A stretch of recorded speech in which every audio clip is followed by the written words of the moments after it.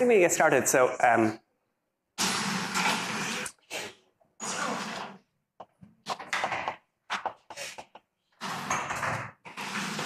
last time we introduced this kind of formula where we take an integral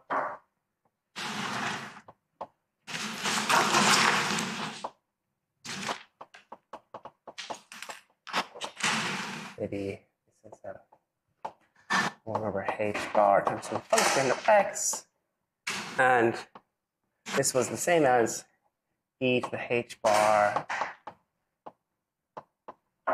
where I build a second order differential operator from the propagator, and I apply that to the same function.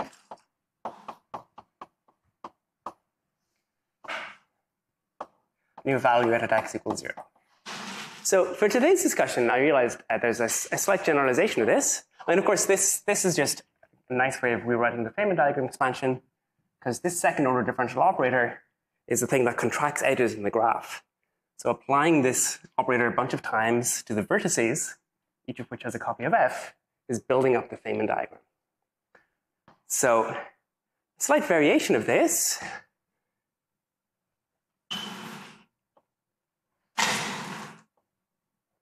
what if I do this integral where in this function I evaluated f of x plus y, and I'm integrating against x. So I'm left with some function of y. And the answer is, it's just the same thing, except I don't restrict to this variable being 0. So I apply this operator to this exponentiated function, and I don't evaluate at any special point. And this is equal to some sum over graphs with external legs.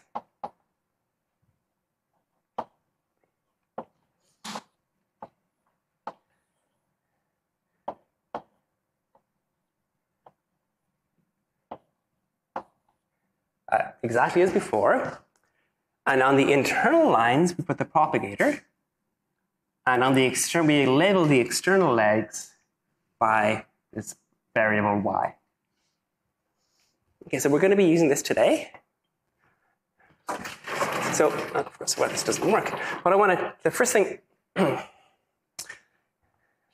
I want to try to evaluate some simple path integrals, and we'll run into the phenomenon of UV divergences. So now consider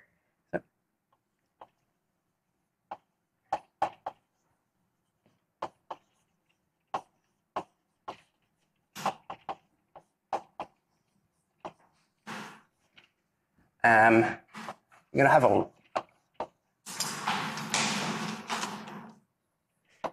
my fundamental field will be a function on aura n.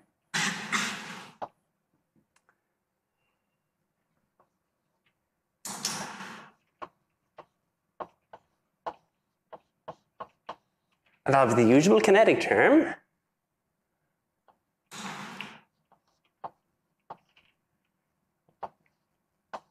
Phi plus phi 0 cubed. So by what we just discussed, this is going to be sum over connected diagrams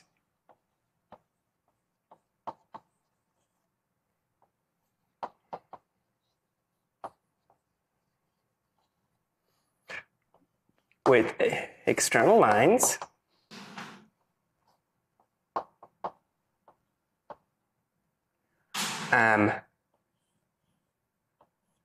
with the factor of h bar to the number of loops, which is the first Betti number,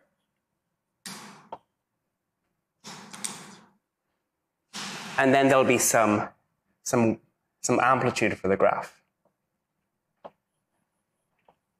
which will be a function of phi 0.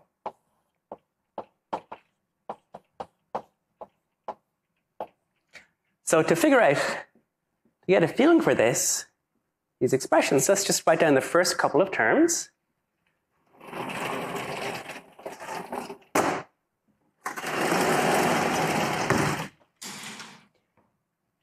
So, yeah. The automorphisms, I think I said this last time, but Are they allowed to move the external legs? Yes, they are.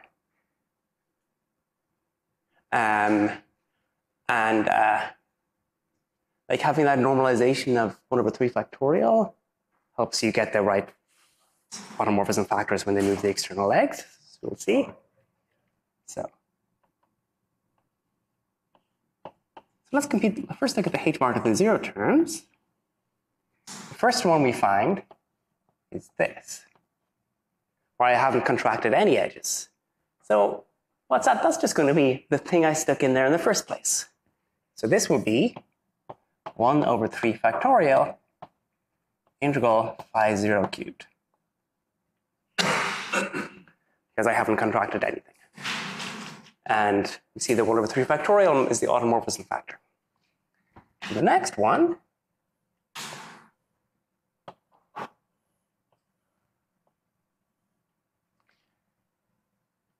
so here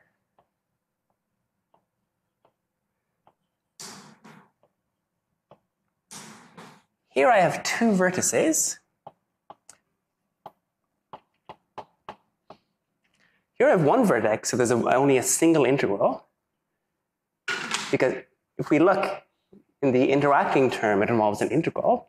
So for every vertex, we're going to have an integral over space-time, which is Rn. So here I have one vertex, so it's one integral.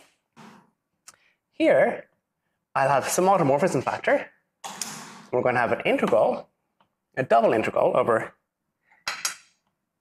x1, x2 in Rn.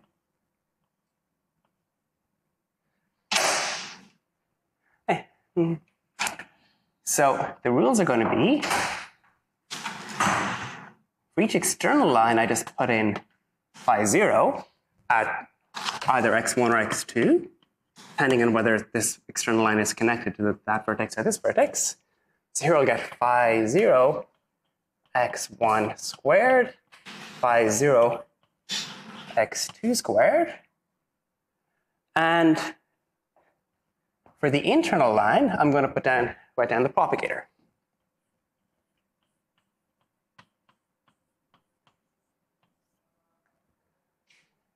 And I'm going to have an automorphism factor. So how many automorphisms does this diagram have?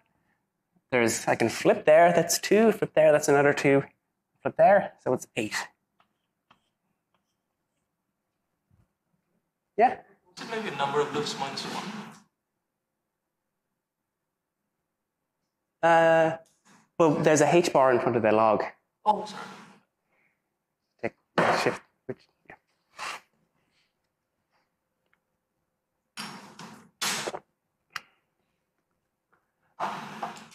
And of course, the propagator is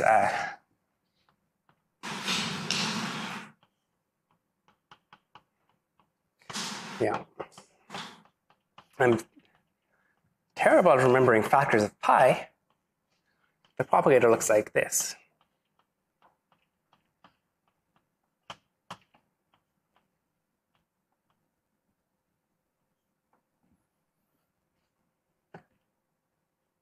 Yeah.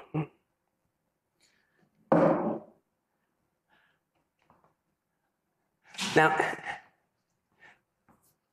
you can see, if you can, of course, continue writing these expressions, and you'll see that all of the integrals you'll write down, as long as the dimension of your space is not too small, all of the integrals will converge. There won't be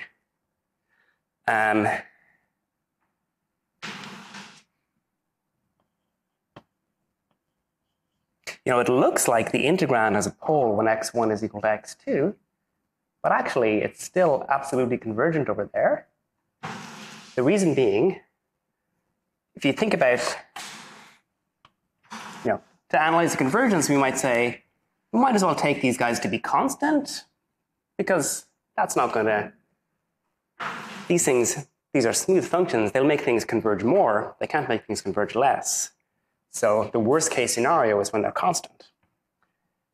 So to figure out the convergence of this, you want to think about the integral of a radius 1 over or n minus 2 times the volume of the n minus 1 sphere. And the volume of the n minus 1 sphere is big enough to make, or small enough as r goes to 0 to make this converge. Because this is like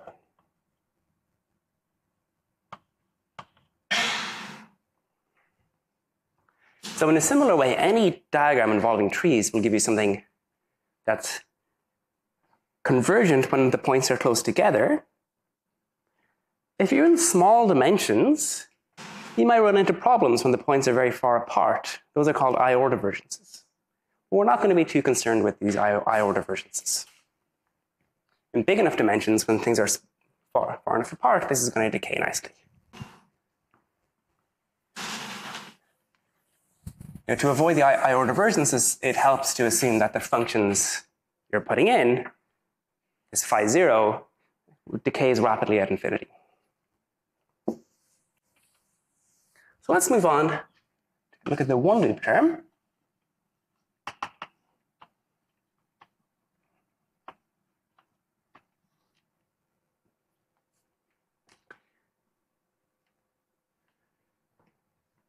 So the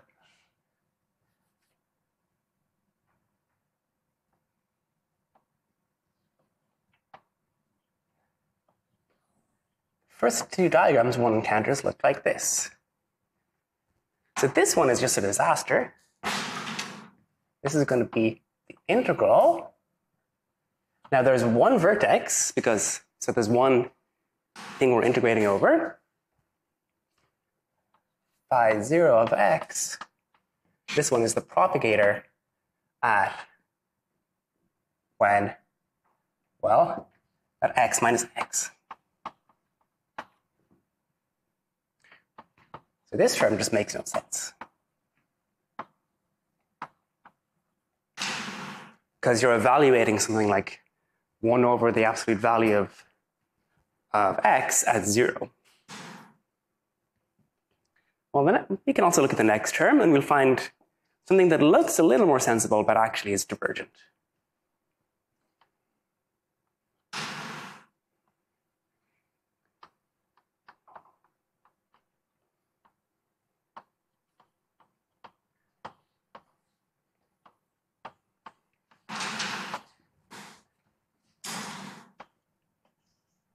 And of course, there's some automorphism factors which you guys can figure out. So here we have two propagators. So that means we just take the square of the ordinary propagator. So that's going to be minus x2 to 2n minus 4.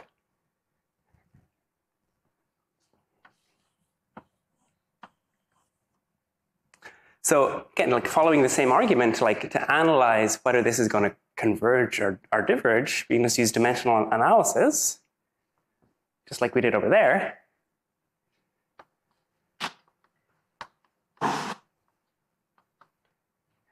So the UV divergences are what happens when these guys are close together. So we don't really care about the integral over x1 plus x2. So you might as well just focus on the difference between them. And we can set these to be a constant, just to analyze singularities. So if we let y equals x1 minus x2, we're looking at some kind of integral over 1 over y to n minus 4 dny. And this is dimension n. This is dimension 4 minus 2n. Typically, this will be of negative dimension and therefore diverge.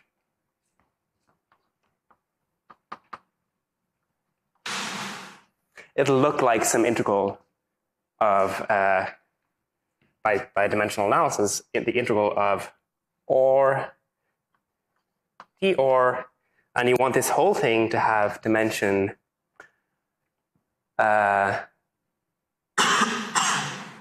say this is 4 minus 2n plus n. You want this whole thing to have dimension 4 minus n. So this should be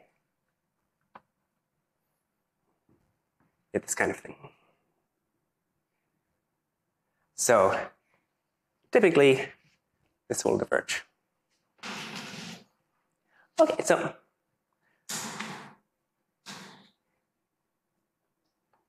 this leads us to our first. So we've seen that UV divergences occur at one loop in like the very simplest Feynman diagrams. So we want to understand how to regularize them and to remove the singularities. So to do that, we're going to need to pick something called some kind of regularization scheme. And there's a number of different choices.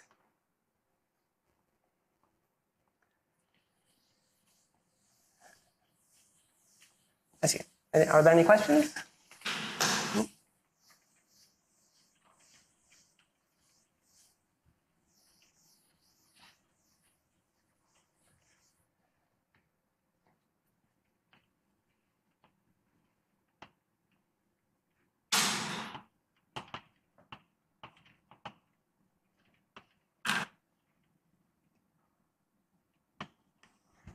So, a popular option is dimensional regularization.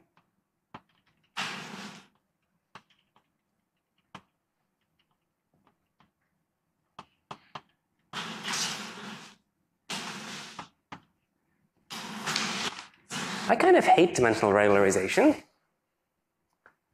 I think it's kind of silly to pretend that your space is of dimension n minus epsilon because, you know, you have a tensor with n components. It doesn't make sense to say it has n minus epsilon components.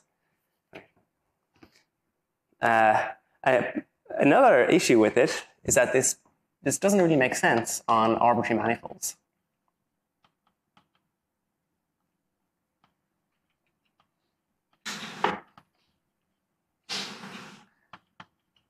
And you often want to study quantum field theory on a general manifold. So another approach that I think is quite useful is point splitting.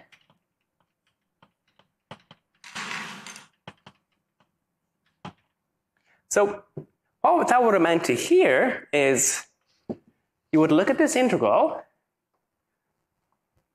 and you would say,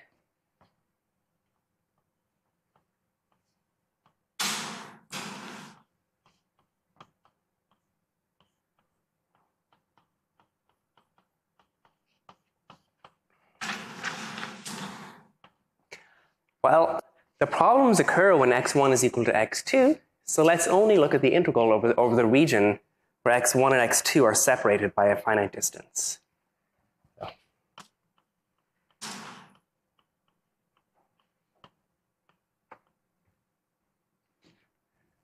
So then we've introduced a regulating parameter, epsilon, and then you would study the epsilon to 0 limit in the singular terms and subtract them off. So this has been studied. There's some nice work by Epstein and Glaser in the 70s.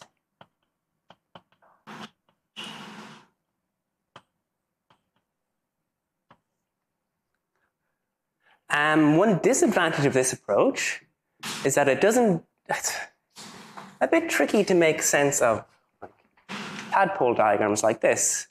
There's only one point.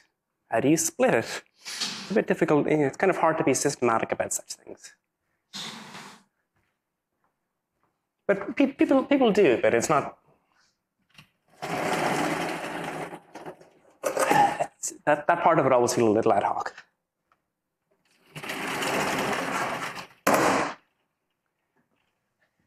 So what we're going to use is a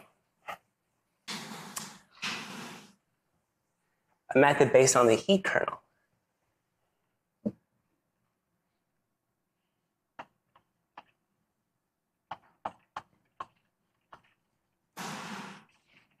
So I like this because this has a nice physical interpretation.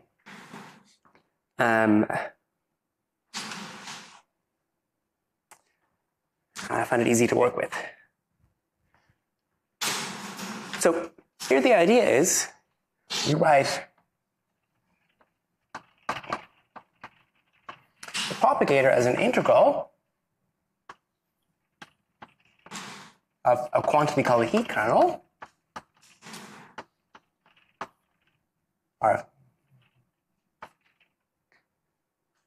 And then we have a regularized propagator.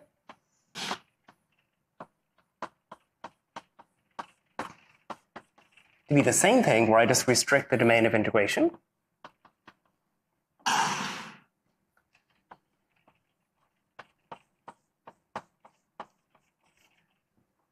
And it turns out that the heat kernel is a nice smooth function except at t equals 0. So that this, once I regularize this way by bounding below the domain of integration of t, so all Feynman diagrams, these have no singularities. Like the integrals we do to compute the weight of the Feynman diagram, these have no singularities when we use this propagator.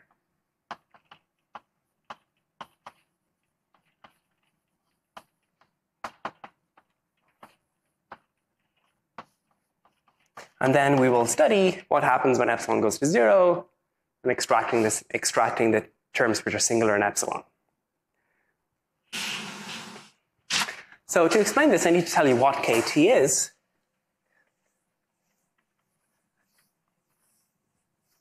It's a really fun object of mathematics and physics.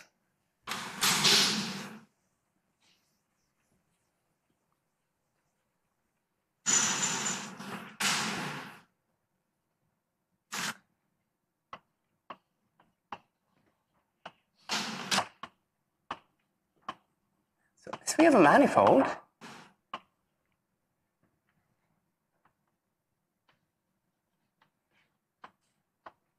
This is the Laplacian.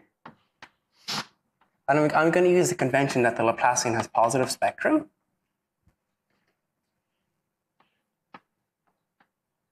The heat kernel,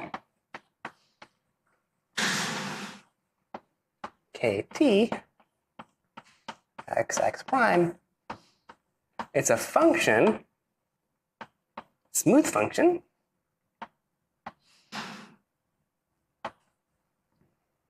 Assuming M is compact.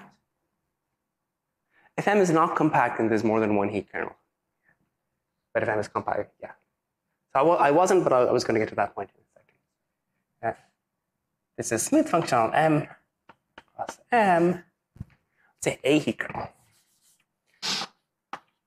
which satisfies dt plus del x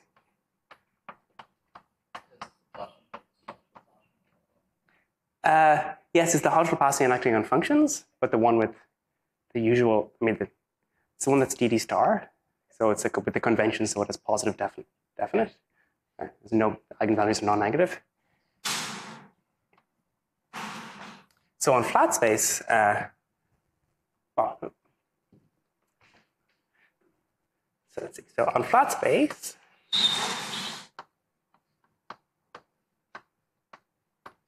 for n, there's a unique KT with nice asymptotic behavior. And it's given by the formula KT x prime. Oh, I forgot to put the initial conditions. So this differential equation tells you the evolution in time, and the limit as t goes to 0 of KT x prime is a delta function at x equals x prime. So on flat space, it looks like t to the minus n over 2 e to the minus x prime squared over t, up to factors of pi. So if you look at this expression, you notice it has nice exponential decay, and the rate of decay is governed by t.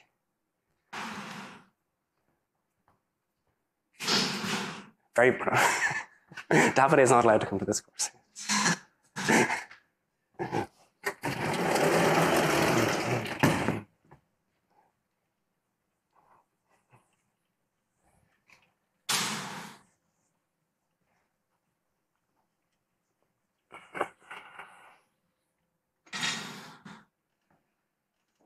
Okay, so what's the physical interpretation of this? This is something discovered in the 19th century. Oh, actually, let me come back to that in a minute. So if M is a compact manifold,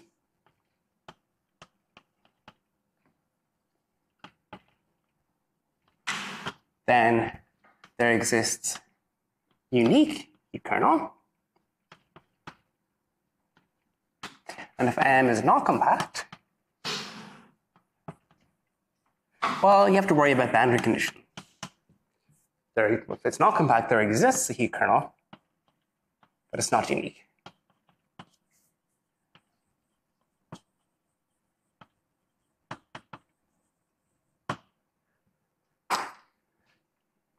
Yeah, just because it's a differential equation, might have some different boundary conditions. It's not so important. So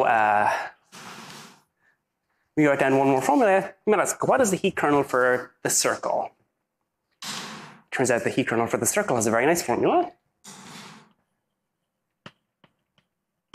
With the coordinate theta, and theta plus 2 pi is theta, then the heat kernel,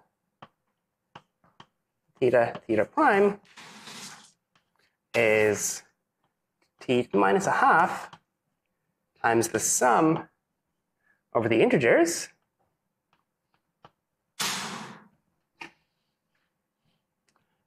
e to the minus theta prime plus 2 pi n.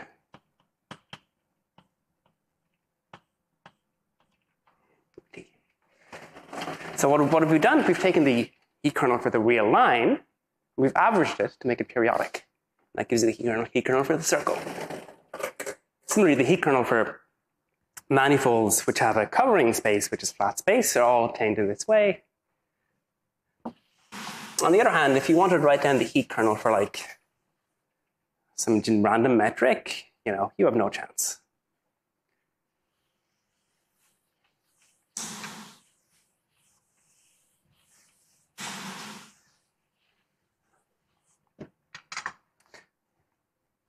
Okay, so I'm going to come back in a minute to the how to construct the propagator from the heat kernel.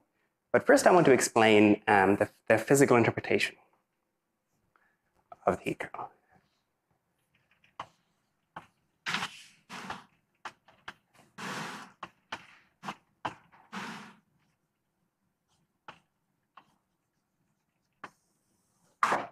So we note that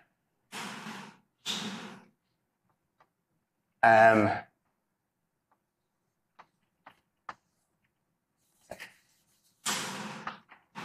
a couple of them. Firstly, kt x prime is equal to the probability distribution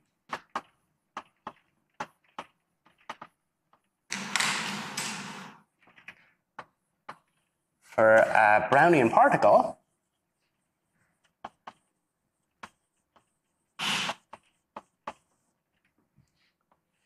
which at t equals 0 is at x. So we start t equals 0, we put in a Brownian particle which is moving around by jiggling, and then after time t, it's going to be somewhere on the manifold with some probability, and this is the probability. So it's kind of fun to think about why that's the case. Like, why does a differential equation tell us it must be the probability for Brownian particle? Well, you should think about the probability the probability distribution for a Brownian particle, of course, satisfies a differential equation. It just tells you I have a Brownian particle there. What's the probability it's somewhere nearby after some small amount of time? And the probability is going to be uniform in that sphere. On flat space, on a curved manifold, it will be deformed, and you can convince yourself that the probability after a small amount of time is obtained by applying the Laplacian to the probability we had originally. Just because if it was a lattice, you can imagine summing over the second derivative in the various directions.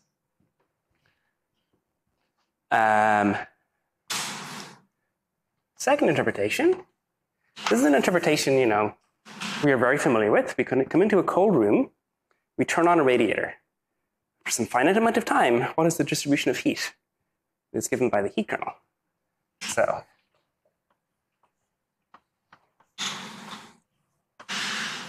is equal to the heat at x prime if at t equals 0, we have a point source of heat.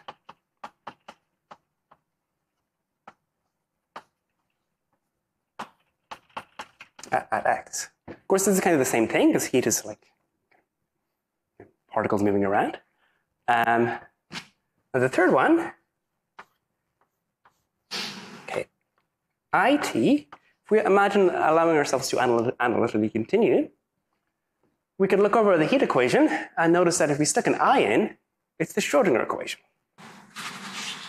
So KIT x prime is equal to the wave function for a quantum particle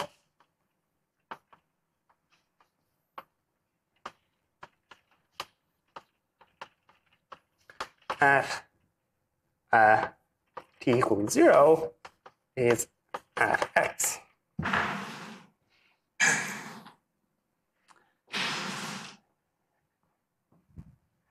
Okay, so these two guys are really the same because if we kind of quick rotate a quantum particle, we're supposed to, kind of find a Brownian particle. This is the path integral interpretation of quantum mechanics. It's a randomly moving, it's like a particle randomly moving on your manifold.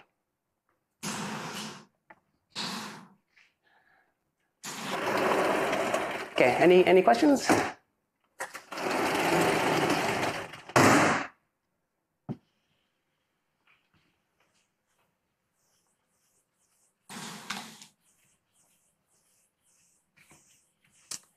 Okay, so why can we get the propagator from the heat kernel? So let's think for a moment about a massive field theory, which makes life a little easier.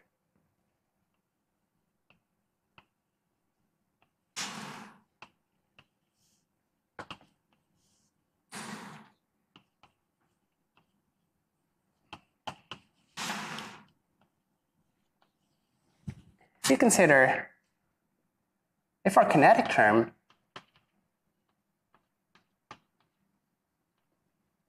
is phi Laplacian plus m squared phi, then the propagator satisfies Laplacian on one variable plus m squared p x prime is equal to a delta function. So I claim that we can write this guy as an integral of the heat kernel.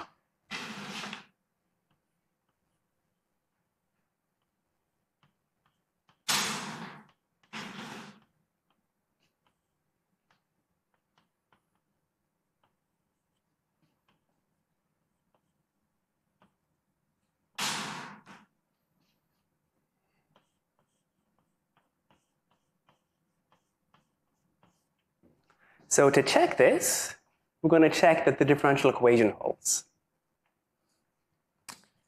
So we'll look at the Laplacian on one variable plus m squared times this integral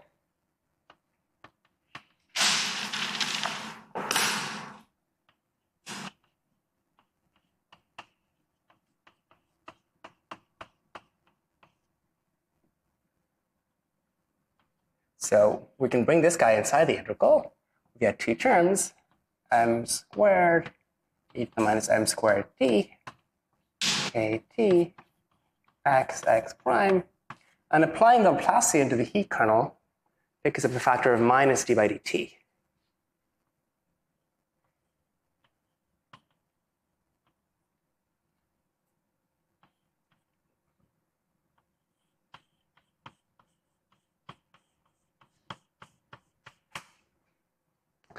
So now we integrate by parts. And,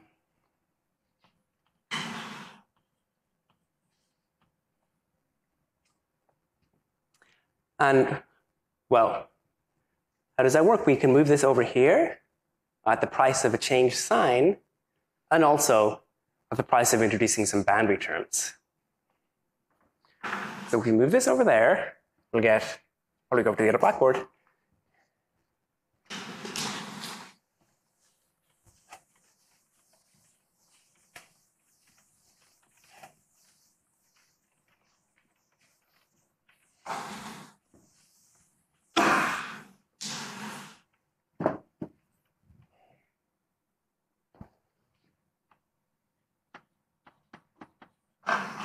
Infinity, m squared plus del t e to the minus m squared t ap.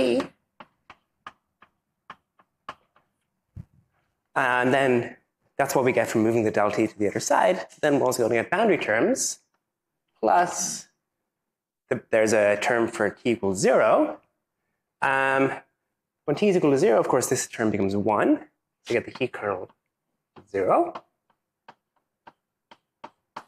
And when t is equal to infinity, this is exponential decay. So that doesn't count. We get nothing. And this term, of course, cancels. And this term is equal to a delta function.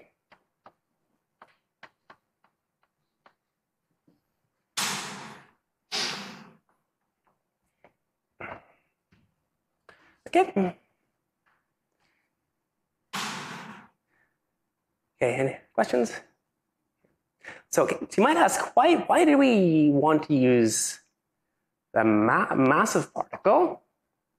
And the answer is that if you're in a field theory, if you're in a massless field theory, it's hard to write down. If you're in a massless field theory with some zero modes on a manifold, there really isn't a propagator anymore. Because you can't integrate out the massless modes, you can only integrate out the massive piece.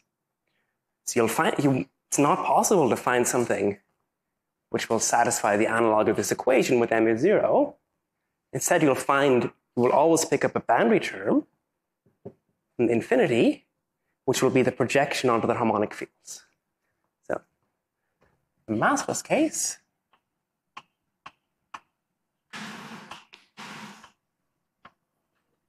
we find the Laplacian of x times the integral k g x prime is equal to the delta function x prime plus the harmonic representative of the delta function.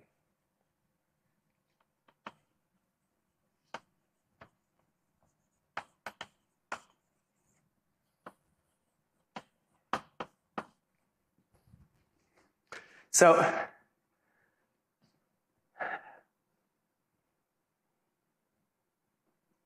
this is a bit of a kind of subtle point.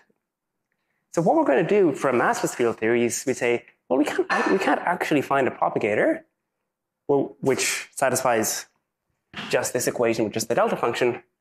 This thing here will be good enough. This is the thing. If we just throw away the zero modes, this will be what we want. Now on Rn, things are okay even in the massless case because you can put boundary conditions to ensure there are no zero modes. On Rn, it's easy to see that the integral of t to the minus n over 2 e to the minus x prime squared over t dt. So just by dimensional analysis, this is like up to some factor the propagator.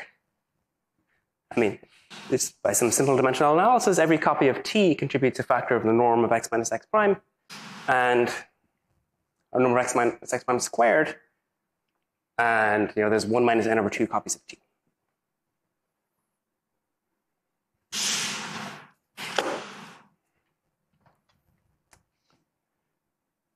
Okay, so in what follows, I'm going to kind of ignore this subtlety here and just say, like, my propagator will be defined to be this integral.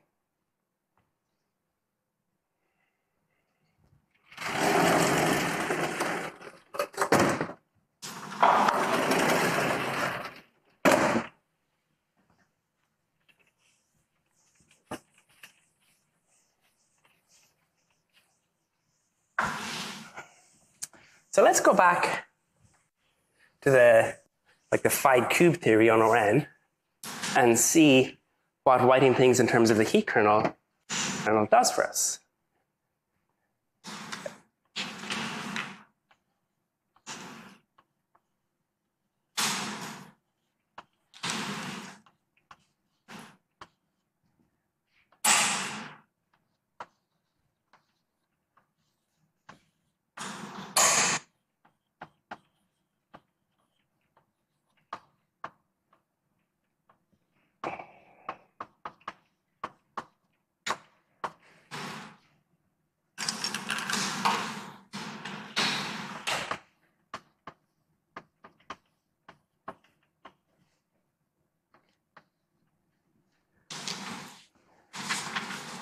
So this expression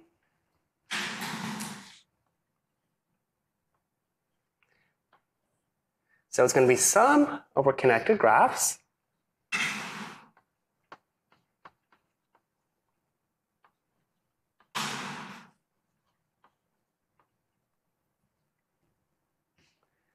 but what we're going to do is say the propagator is now an integral.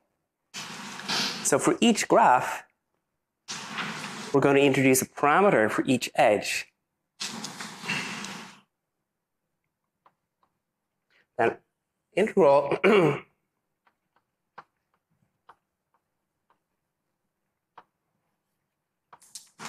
I'm going to integrate over these parameters. And then there's some weight of the graph.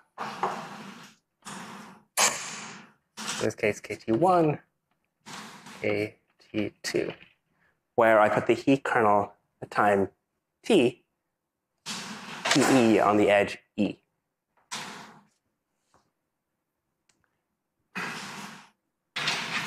And then 1 over the automorphism group of the graph.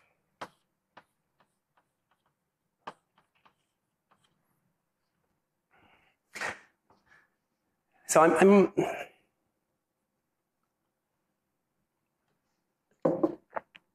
putting it like this because there's a really beautiful interpretation of this expansion. So when we have, do you remember the heat kernel here tells you about the probability of a Brownian particle going from here to here in time t1. And here, we also have probabilities of Brownian particles going from there to there.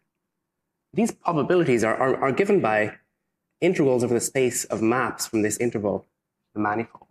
Because if you look at the whirl line of a Brownian particle, the amplitude of a Brownian particle is the integral, as a path integral over that whirled line. So this is the same thing as a sum over graphs gamma of an integral of the space of metrics on the graph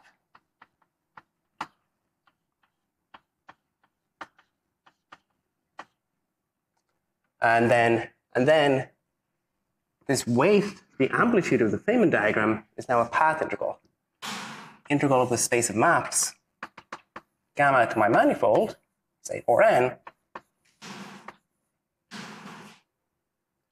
of some kind of Lagrangian. So we really are summing over possibilities of particles colliding and interacting with each other. I mean, in a completely literal sense. Like in Euclidean signature, these are literally Brownian particles moving around. The only strange thing is that each edge of the graph has its own time. This is called a proper time of a particle. So we're integrating over the proper time. So I think this picture is due to Feynman. Though I don't think he used the language of the heat kernel, but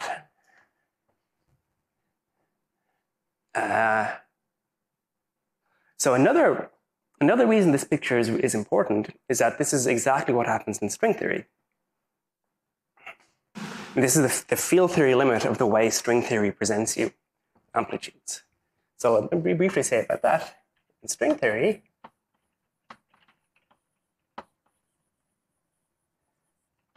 well, here. So one thing to notice is that we're summing over graphs and integrating over the space of metrics. You can, if you want, think about the space of all graphs with a metric being connected. It has a bunch of components, but the only component is given by how many loops it has. So at each loop, the space of possible graphs is connected because I can contract some edges and expand off others. So at each loop, this can be rewritten as an integral over some compact space. And that's what happens in string theory. So we have sum over the genus, integral of the moduli space. The moduli space of graphs is the moduli space of surfaces is the moduli space of conformal structures. Just like this is the space of metrics. Then integral of the space of maps from the surface to the target manifold. And it's exactly the same thing. And in some limit, it's expected that this becomes this. Yeah. Is that an amplitude in some quantum mechanics, or This one here? It's quantum mechanics, but on this singular one manifold. now I'm just trying to distinguish between amplitude and probability? Well, I'm working in Euclidean signature mostly, so then it would be it's more like a Brownian probability. But if we were to work in Lorentzian signature, there would be factors of I, which would make it a probability amplitude. So, like the heat kernel itself is an amplitude for quantum mechanics.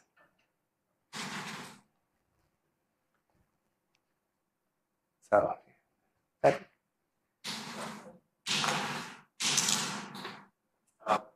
Is there a physical interpretation for why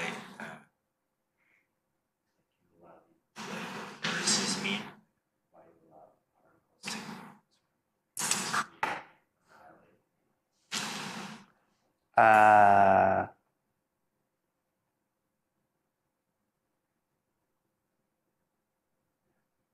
Well,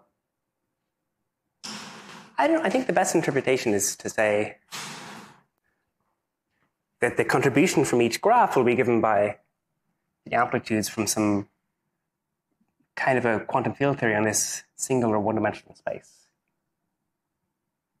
And the contributions to the vertices, I mean, to say what the theory that lives in the singular one-dimensional space is, I have to say, well, what happens over here and what happens over here? Because they're different. And that's the vertices just tell me what happens there. Which is why string theory is nice, because all the points are the same.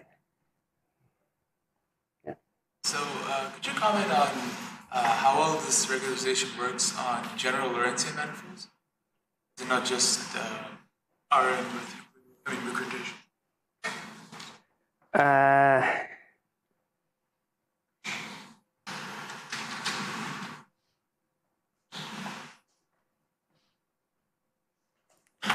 Off the top of my head, I don't know much about the analytical issues of the heat kernel on a general Lorentzian manifold. Maybe the thing to do there would be to take this T to be imaginary, and then you're looking at literally quantum mechanics. I'm not entirely sure.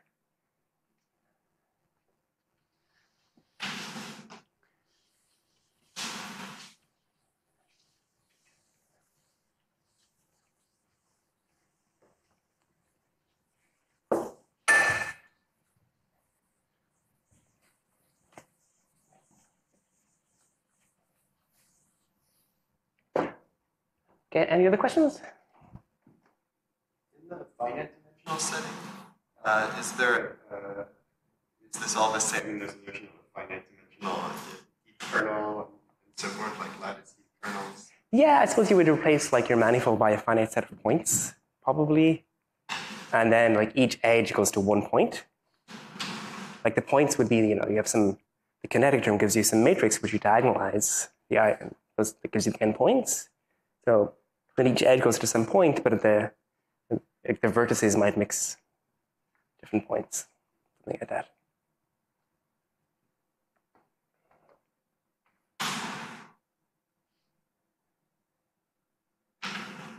Okay. Okay. So how can we? This is fun. So how can we, you know, concretely understand the singularities in Feynman diagrams? So let's again look at this phi cube theory on Rn, and let's analyze what happens for the first couple of Feynman diagrams we found that were badly behaved.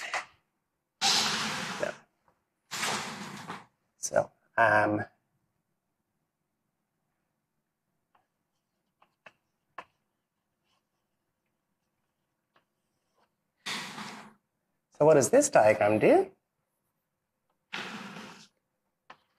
There's going to be some factor of t, which we want to integrate over. This will give me the integral over x in Rn, phi 0 of x, then the heat kernel at x. Now, if you remember the heat kernel, it only, on flat space, it only depended on the difference between the two variables. But there was a prefactor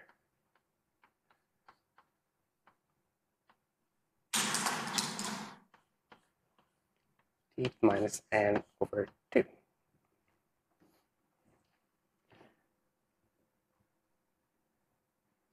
So to understand the actual amplitude, we're going to have to integrate over t. But I'm going to integrate over t equals epsilon to infinity by introducing a UV regulator at epsilon.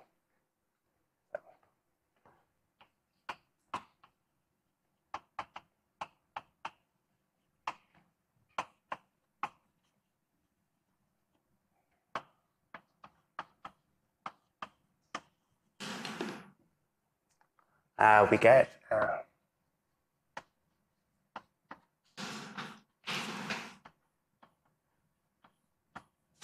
so clearly dimension 2 is going to be badly behaved here. So let's work, maybe for the moment, let's take dimension not 2, or bigger than 2.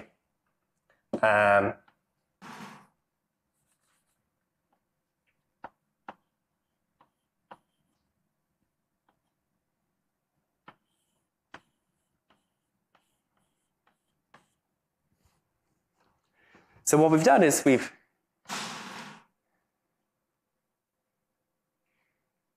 seen that there's some like from the integral. Now we have some control over the singularities that appear, whereas before we just said, well, we have to evaluate this function when x equals x prime, and that just doesn't make sense. So to deal with this, we will proceed by introducing a counter term, and this will be the counter term. So I'll discuss more about that next time.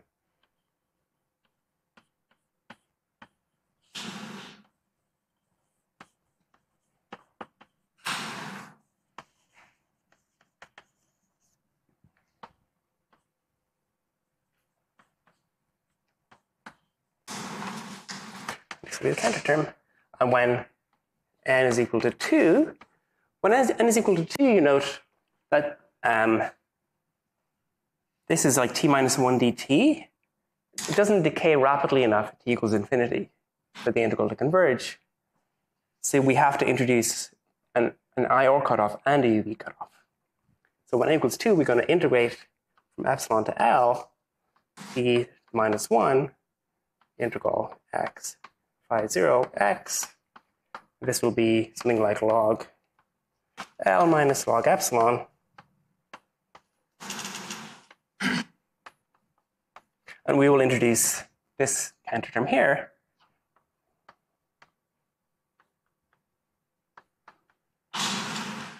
Just the one which depends on the UV cutoff.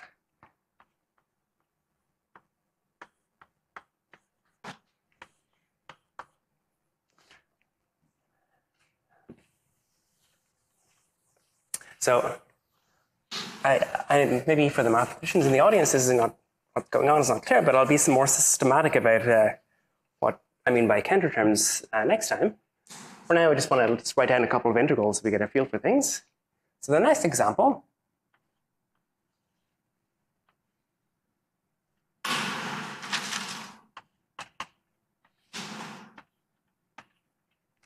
So this was an example we saw that gave us a divergent integral last time.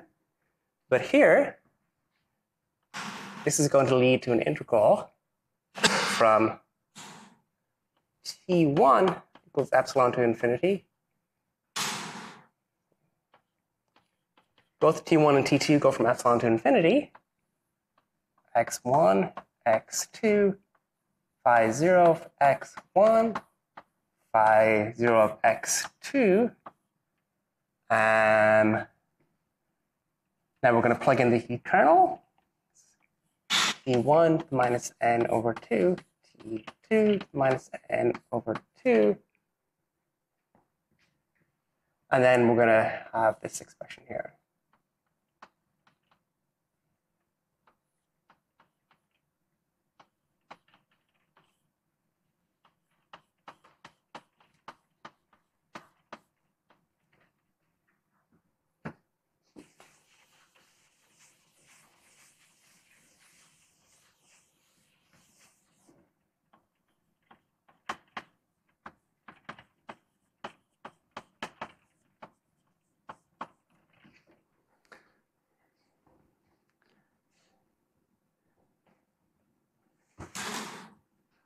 So this is a little complicated.